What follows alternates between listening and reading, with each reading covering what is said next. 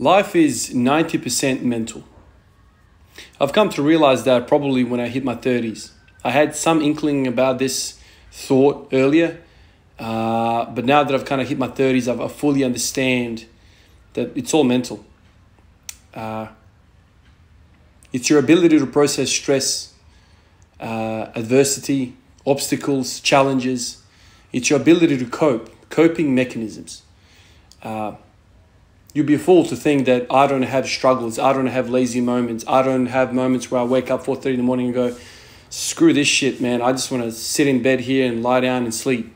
I've only had 4.5 hours sleep. I can't be screwed going over to the damn garage and squatting something that is going to be far away from anything exciting, just putting in empty work.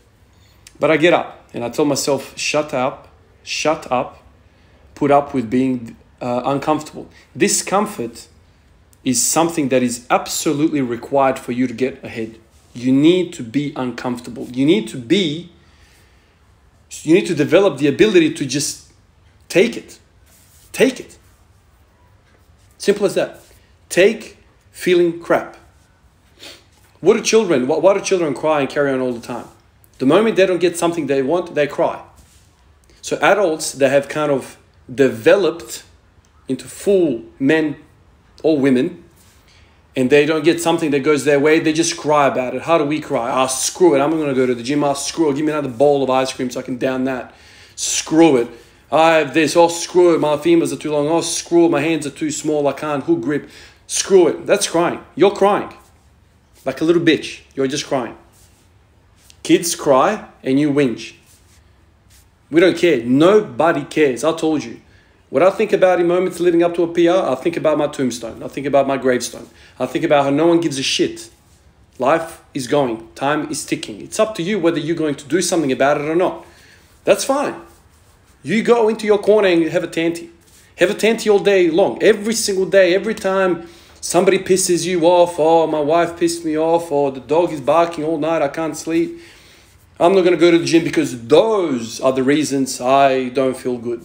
No one gives a shit, okay? No one gives a crap. You think you're the only one that has mental troubles or obstacles in life or adversity that you have to deal with? You think you're the only one. What do you think separates the people that are successful, people that are getting ahead in whatever field we're talking about here? We're talking about Olympic weightlifting, or weightlifting, powerlifting, Olympic lifting, whatever you want to call it, bodybuilding. We're talking about that. But you think so what do you think successful people... Well, what do you think the secret ingredient is? They just do it, man. Whether they feel shit, sad, happy, excited, not excited, over it, they get in there and they put in the work. And guess what? After 365 days, that is a shit ton of time that has passed. You've just done meaningless work, you might think. But biology is ticking along. Tick-tock, tick-tock, tick-tock. It's ticking along. Adaptations are being created every single second. Whether you're loading 50%, 2%, or 100% of your 1 rep max, it is better than adapting to the damn couch. Because when you're sitting on the couch for 24 hours watching Netflix, what do you think your biology is doing? We need to adapt to this damn couch. Okay, that's what this guy is telling us to do right now. Just get over it, man. Get over it. You're going to feel sad. You're going to feel shit. You're going to feel like, screw this, I can't be asked doing this. I have these moments exactly like you. Except I have a cascade of thoughts that I've inbuilt into my psyche that I basically automatically go in. It's like an emergency procedure in my head. Every time I get out of bed and something's off or so I feel crap, I just go into this cascade of thoughts and it's all of a sudden I'm like, man, you sad sack of piece of shit. Why don't you pick your crap together and head over to the gym and do some work? And what are those thoughts? I've spoken about this many, many times. I just said the gravestone, the tombstone. I've said World War II, World War I, trenches, warfare, no man's land, machine gunners mowing people down, hunger, Auschwitz, slaughters left, right, and center. Talk about the ancient world, people building pyramids with no food, people dying on the damn pyramids, taking those boulders up. Just name it. Every single part of human history is trash. Suffering, pain, agony, blood, guts. That's what human history is. Just, we celebrate whoever's killed more people. Just think about it. We celebrate these great conquerors. What do conquerors do? They're not nice people, man. They invade other people's land and then rape and pillage and take over and murder and try and impose their will onto other people. That's what conquerors are. It's just pure pain and agony. And this life, this world celebrates these people. Right now, Africa is starving, right? Many parts of the world are starving. While there's trillionaires bloody building Ferraris and Lamborghinis and Aston Martins in pure silver, pure gold. So this bloke is driving pure gold, and some kid over there is dying of hunger. That's what we celebrate, and no one gives a shit. So no one gives a shit about your plight, about your, oh, I've woke up and my back is sore. No one cares, man. If you don't care, no one else will care. So if you don't drag your ass to the gym, no one else is going to care. People don't care about kids dying in Africa, man. And you reckon somebody cares about your little thing. If you want damn results, you're going to have to just pick your shit up and go after it. Simple as that. It's simple as that, man. By far, most of my workouts are suboptimal, man. Very rarely do I come in and I'm like, God damn, I feel really strong. Like the other day, I hit 260. Just walked in, I'm like, my God, I feel like a silverback around here. I feel like I'm going to rip this damn bar in half. How many times does that happen? Freaking rarely. And do I know how to repeat that same thing? What did I eat? What time did I wake up? How much water did I drink? What did my wife say? What did my kids say? What happened in the day? Can I replicate that? Hell no, man. You shouldn't even bother trying to replicate that. You just go about your business, and when you're blessed, you take it and you run. But this idea that, oh, I'm going to only train when it's optimal. Oh, science. Get the hell out of here, science, man. How the hell is science ever going to explain 1 billion points or variation in somebody's life? 1 billion points. You're going to tell me somebody's going to conduct a study where every single variable is being accounted for. And so then at the end, we have a discussion. We have a result. We're like, yes, that's what we're going to do. Shit doesn't exist, man. You just have to learn that all of this shit is mental. 90% is mental. Your ability to cope to life, and life is shit, as I've said. Our 21st century life is a freaking walk in the park compared to what humans have put up with in the past. So if you don't have the mental capacity to deal with 21st century, especially in the first world, most people that are kind of watching this video are probably in well enough countries. Although probably even third world countries now have phones and whatnot. But the majority are probably sitting on a couch or air-conditioned room or at work or something along those scenarios.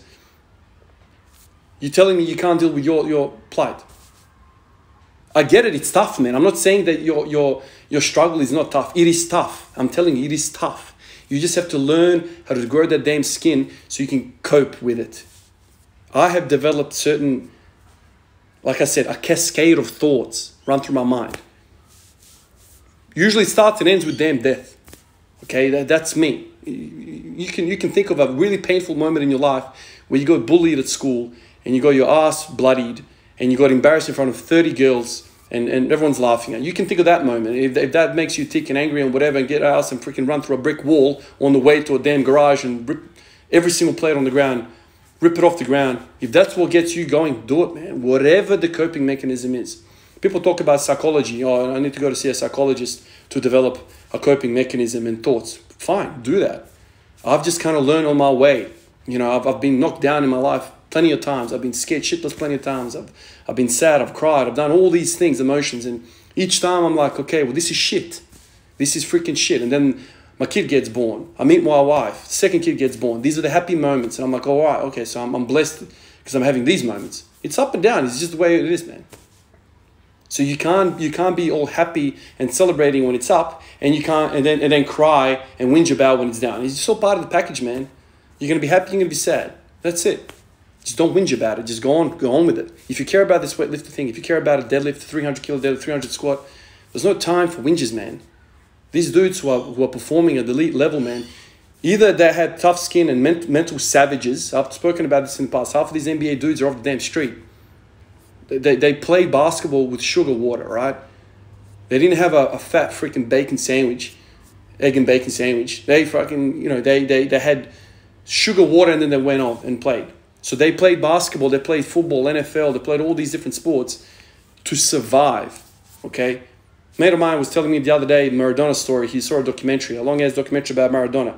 At the age of like 12, 13, he was basically feeding his whole family through football. He got scouted, he went to some professional local club, and he was basically playing in the club as a 13 or 14-year-old. I can't remember what the age. It was like early teens. He was feeding his family. So you're telling me you're going to go strip Maradona off the ball. And he's going to be like, oh, well, no worries. I'll get... Nah, man. I ain't getting that ball next time. That ball is mine. I'm going to hunt you down because my mum is waiting for freaking food. We need to buy flour, but we need to make some freaking bread. You're taking my bread off the table by you stealing this ball. I'm going to come and rip your jugulars out of your skull, man. That's what I want to do. So this is the hunger that people are talking about. This is the mental side. So if you're going to a 50-50 ball against Maradona and you're like, oh, I just want to injure myself. I don't want to overstretch myself. And this guy's like frothing at the mouth, saliva flying everywhere, running at the ball. Who do you reckon is going to get the damn ball? The hungry guy or the little pussy that's just come out of a freaking Lamborghini? No, man, the hungry people win. The people that have no time to whinge, they are the ones that win. That's how it is, man, hunger. And I'm not saying go starve yourself and your family for the next 3 months so you can get a 300 kilo deadlift. I'm not saying that. But you can process some of these thoughts in your mind and prepare yourself to have that same hunger, to understand your position in the universe, on the planet, and to understand what this is. And once you zoom out enough and you see you're just a piece of dust, you're just basically fertilizer waiting to be, put into the earth. That's what we really are. Soul moves on. That's my belief. But that's all you really are, man. Get on with it, man. You have no time. You have no time. Time is ticking. But this idea that Ivan is just something else, man. He just gets on with it all the time. Dude, I have shit days all the time, like you. Don't get it twisted, man. I have shit days all the time. It's just I tell myself, shut the hell up, man. Shut up. Get on with it. And that's it. And once I get out of the damn gym, I'm like, respect, man. And then I feel amazing. But that little voice that talks to you in the morning and whenever you're on the couch or whatever, man, I want to bash that dude up, man. I just can't get my hands on him. I've been telling him to shut the hell up for years now. And he's pissing me off. But I talk to him every single day. Not every single day. I have days where the guy doesn't show up. But some days he comes around and he starts talking shit. And that pisses me off. Anyway, we can't get a hold of this dude, this willpower, negative thought, whatever the hell the voice is. You just have to kind of talk to him and develop a strategy to deal with that voice. We all have it, man. We all have it. And if you let that guy win, then you're just being a little pussy, man. That's the way it is. That's why I look at it. If you are physically able to walk, you can then squat. I don't care if it's the barbell or if it's 2 tons.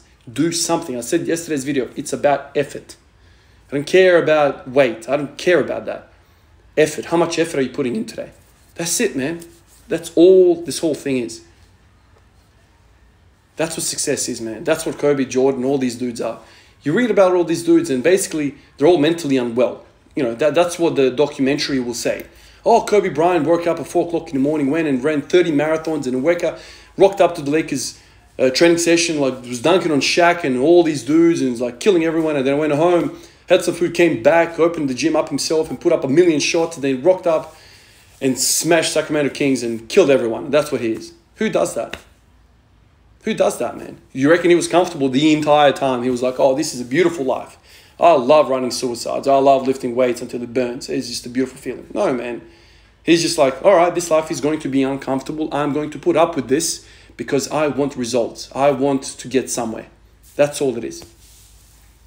Whoever can cope with more pain and more discomfort will be more successful. I'll catch you later. Peace out.